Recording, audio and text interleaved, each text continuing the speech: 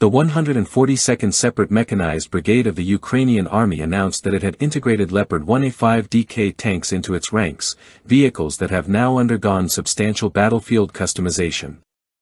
These tanks, originally transferred to Ukraine in late 2023 through a combined donation from Denmark, Germany, and the Netherlands, represent part of a commitment of up to 100 Leopard 1s.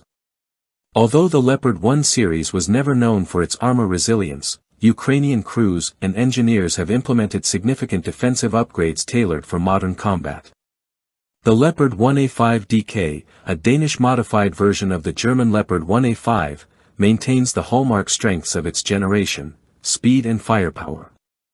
Outfitted with a 105mm L7A3 rifled cannon, advanced optics, and digital fire controls, the tank retains its lethality against conventional targets.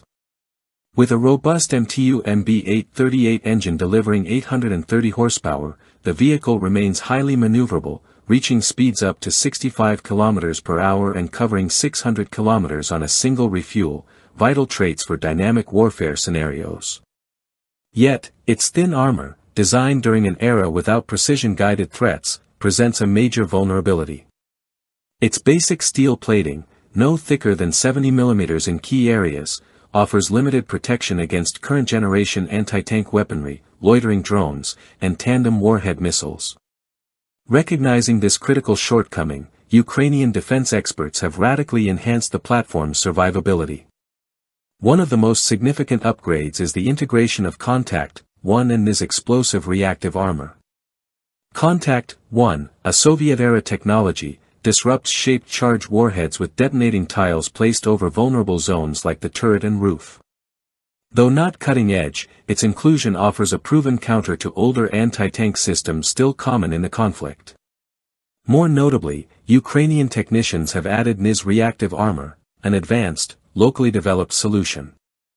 Nizh features a multi-layered design that offers resistance against tandem charge munitions, improving the tank's chances of withstanding multiple hits. This armor has been strategically placed along the hull, glacis plate, and side skirts, reinforcing the tank's flanks and underbelly. To further counteract the rise of drone-based attacks, crews have installed protective grills and wire mesh screens on high-risk areas like the engine deck and turret top. These barriers serve to deflect or prematurely trigger incoming explosive drones, offering an added layer of passive defense and enhancing crew survivability. This blend of imported hardware and domestic ingenuity signals a new era of Ukrainian adaptation in mechanized warfare. By merging legacy Western platforms with in-theater modifications, Ukraine has effectively revitalized aging armor for relevance in a drone-dominated battlefield. The 142nd Brigade's initiative showcases how modular armor solutions and flexible retrofitting can dramatically extend the usefulness of even Cold War-era tanks in modern combat. These improvements are more than just stopgap measures, they reflect a doctrinal shift. Today's tank battles are no longer defined solely by armor thickness or gun caliber, but by how well vehicles can be modified to withstand new threats. In this light, Ukraine's work on the Leopard 1A5DK exemplifies a growing trend, making old steel relevant again through innovation and necessity.